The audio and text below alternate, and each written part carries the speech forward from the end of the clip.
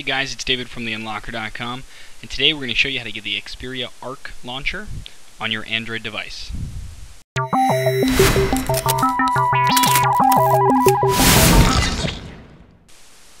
Okay, before we begin, this is only going to work on Android devices that run Android 2.1 or higher. Also, this is an app, so it can be very easily uninstalled. Credit for this goes to Fozies over at XDA for extracting and releasing the app. If you appreciate his work, please head over to his original thread and either thank him or donate to him if possible. Okay, so next head to the developers thread and download the .apk file. So we'll click on this link here. And it should be in the original post, so it's right here. Click that and save it to your computer. Okay, now we're going to plug our phone in via USB and mount the USB storage or our SD card. So we can see that here. We're going to take the Arc launcher.apk and drag it over to our phone's storage. Not inside any folders, just on the removable disk, and then the APK file should just be sitting there. Okay, and then you're going to unplug the device.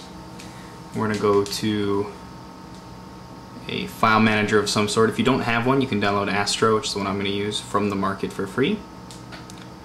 Once we open that, we're going to go up to the SD card and look for our .apk file. There it is. So we're going to click that, click Open App Manager, install. At this point, it might pop up and say that you need to change some settings. Just click OK or whatever the button is, then check unknown sources on, so that this way you can install this since it's not from the market. Then hit back, it'll bring you back to this. Then we're going to hit install. Once it's installed, we can hit done. Then we're going to hit home, and it's going to ask you which one. You can hit use by default and Sony Ericsson home. And now you have the new Arc launcher. Okay, now when you're ready, if you want to uninstall it, simply hit Menu, Settings, Applications, Manage Applications.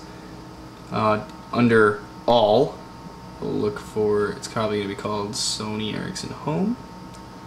We'll scroll down and find that. There it is. Click that. Hit Uninstall. Click OK.